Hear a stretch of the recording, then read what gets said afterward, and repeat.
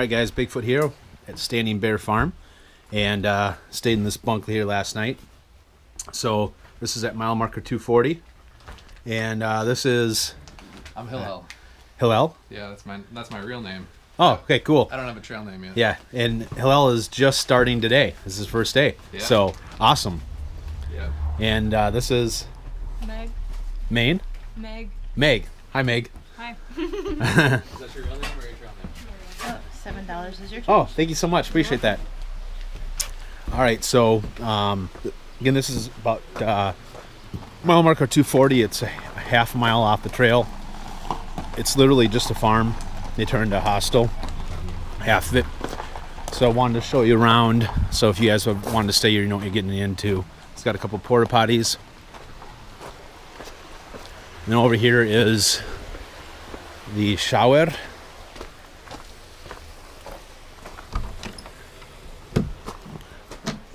So I'll tell you, this is definitely not, you know, the nicest shower in the world.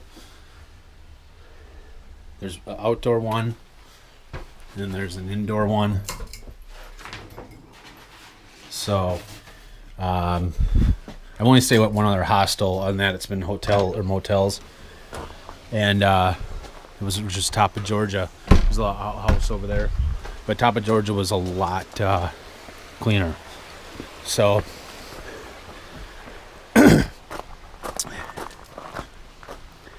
It's got a cabin right here. And the kitchen and laundry is right over there. And I'll show you guys what your resupply options are up here at Standing Bear. Oops, excuse me. Alright, so definitely probably the best resupply that I've had so far in the 4 places I've stayed at so far.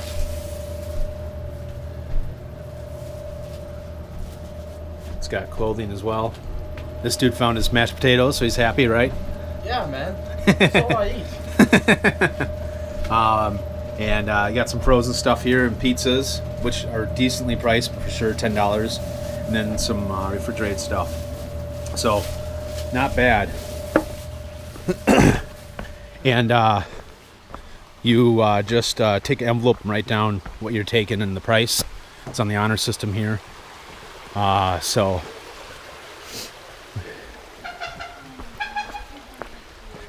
and for the laundry, it's got the old-fashioned scrub board and wringer here, and then a dryer. So anyway, you got your kitchen in there. What's up, guys? All right, so plan is to get to hot springs in a couple days. I'm gonna take it a little bit easier now that I got through the Smokies in 3 days. So anyway, Bigfoot out, guys. Peace. Hey guys, Bigfoot here. We are on the top of Snowbird Mountain. It's a nice grassy bald here for a little while. It is Wednesday, I believe. This is day number 12, and I feel just awesome. The sun's out, no more rain. I got out of the Smokies in about 2.5 days. I stayed at Standing Bear Farm last night, and got to sleep in a bed, which was just really nice. Got to take a shower. Check out my view here. This is just totally awesome. If I had all the time in the world, I might contemplate just staying here. This is so cool. So to get up here, it's about a 4.5 mile climb that ascends about 3,000 feet. I can definitely say that I have my trail legs because I just flew through it in about 2 hours, and I mean, I broke a sweat. I was sweating, but it wasn't that hard. Now, if I would have done this about 7 days ago, it would have been totally different. So it's getting easier, but this is just amazing. So I want to make it to Hot Springs early tomorrow before noon. So we'll see how many miles I do today, and then I'll just kick back and take it easy in Hot Springs from there out. And the next town after that will be Irwin. But I'm gonna hang out here for a little bit, filter some water, and just enjoy the views. I worked really hard the last few days, especially the last two, doing 58 miles out of the Smokies, so I definitely deserve to relax a little bit. Alright guys, so I just wanted you to check this out. This is Bigfoot signing off. I'll see you in a little bit. Bigfoot out.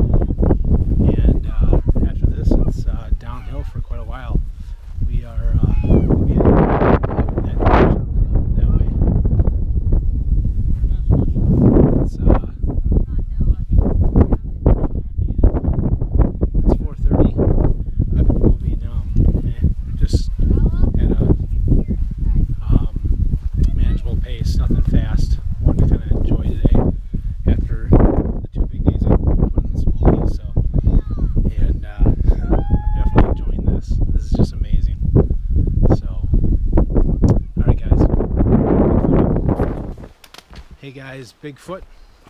It is nearing the end. I think it's day 12. And I just wanted to share some of my thoughts. So overall, I would probably say that this is probably my favorite day on the AT. Not because of the scenery or the views, even though I had some great ones, but I think it's just the whole package. So stayed at Sitting Bear last night, as you know, and it was just nice to get all of my clothes dry. I'll tell you, for any of you that are looking at doing the AT, when you're preparing, make sure you prepare for what it's going to be like when it's cold and you're wet and 75% of your clothing's wet, and how can you keep your morale up and all that kind of stuff. So coming on the Smokies was kind of tough, especially the mileage I did. But getting dry last night, having an awesome dinner, pizza, and having a hot breakfast. I had sausage, egg, and cheese croissants, like those Jimmy Dean's or whatever. I had 2 of them. I didn't leave. I literally just had a very leisure day today. I didn't leave the standing farm until, like, I think it was about 10 o'clock, maybe quarter after 10. Now, it was quite a climb coming out. I think you ascend about 3,000 feet in 4.5 miles. And it's probably just because I'm getting my trail legs, but it really wasn't that hard for me. And the first 13 miles of today was a lot of ascending. But once you get past Max Patch Mountain, it is downhill the entire way, especially after Roaring Fork Shelter. Well, it is the whole way, but I've been on, I probably have maybe 3 miles from the next shelter, but I've been going downhill for the last 4 miles or so. I am completely dry. My back's not even wet, which is the first time the entire trip that I'm not drenched in sweat or drenched from rain, and it just feels great. The weather could not be better right now. It was a little bit chillier early today, probably perfect weather for hiking. I would have preferred a little bit warmer, but right now this evening I can't ask for a better weather, better temperature, no humidity. It just feels so great. And I gotta say, the last 4 miles has been such a leisure walk for me. I've really enjoyed it. I've heard someone mowing the lawn when I was coming down Max Patch, and it just reminded me of summertime. And with the weather, the nice cool evening reminds me of a summer back home in Minnesota, and just reminds me how much I miss home. But I've also been able to stop 2 different times today. Once at the Max Patch Mountain, it was the whole top is all bald, and you have a 360-degree view of the Smokies, of the Appalachians that you're about to go northbound on, and it was just beautiful. And then on the top of I forgot the name of the mountain, Snowbird or something like that, which was right when you ascend to the top out of Standing Bear Farm. But I've slowed down my pace. There are times that I was only hiking like a 2 mile per hour pace, and it's just been great. It's probably about 6:30 I think now, and no, it's 6:15, and I'll still be able to squeeze 20 to 22 miles in, but it's been a different 22 miles than other days. And again, I did ascend a lot the first half of the day, so from a total elevation, it's probably comparable to many other days, but I'm getting better in better shape, better trail condition. My body's changing, things are getting easier, and the weather is just beautiful, and I just honestly couldn't ask for a better day. Tomorrow I will only have like a 13-mile day to get in Hot Springs, which will be by far my shortest day so far, and I'm gonna enjoy it. My goal is to get into Hot Springs before noon. I might even be able to get there before 11 if I leave at 6 in the morning. So we'll see about that. Depends on how I sleep and everything. But yeah, I'm just looking forward to the rest of the day today. I'm really looking forward to tomorrow, spending probably the most time that I've spent in a town so far for how early I'll get into town. And it's just everything that I need. I'm really looking forward to meet my parents up in Washington, D.C. in about 4 weeks from now. They're going to fly into D.C. and rent a car and come pick me up. I hope that I'm close to Harper's Ferry. And the other cool thing is my other brother is going to go with, and he's going to hike on the trail with me for a week, which by that time the elevation will probably be in the lowlands. I should be out of the Virginia highlands by then. So I'll probably slow down the pace to 20 miles a day because I am hoping I'll be ahead of the game just with how things are going right now. So my brother doesn't have to struggle to keep up and just have a really good week with him. So anyway, those are just the things I've been thinking about. But wanted to capture my my feelings and what I'm thinking as much as I can, so I can give you a true interpretation of how I'm doing and what's going on. So anyway, guys, thanks for all of the support. I've been reading all your comments. I haven't been able to respond to a lot of them, and that's not because I don't want to. Just, you guys know, it's hard to find the time. But anyway, I don't know if I'll have another video for tonight, but I will be probably camping at the shelter. I think the mile marker is 260, or there's a campsite about 2 miles after that. So it's gonna be one of those two. Yeah, so next time I'll probably see you guys will be tomorrow on day 13, and we'll wrap it up. So thanks, guys.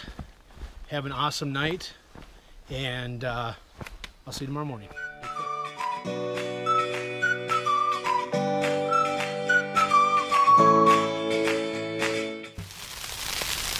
Hey guys, Bigfoot. So last night was the most crappiest night of day 2 so far. There was like 38 or up to 35 or 30 mile per hour winds at one point, and my tent actually came unloose, and I had to hold my stake in place, or my pole in place, so the tent wouldn't collapse. Somehow the stake must have came out, and it was, of course, it was raining, and it was just terrible. So I got it staked back in, and it was fine after that. But it is it's freaking cold. So it's today's like what, May 6th, and I think it's like 38 degrees. It's actually sleeting right now. You can see that.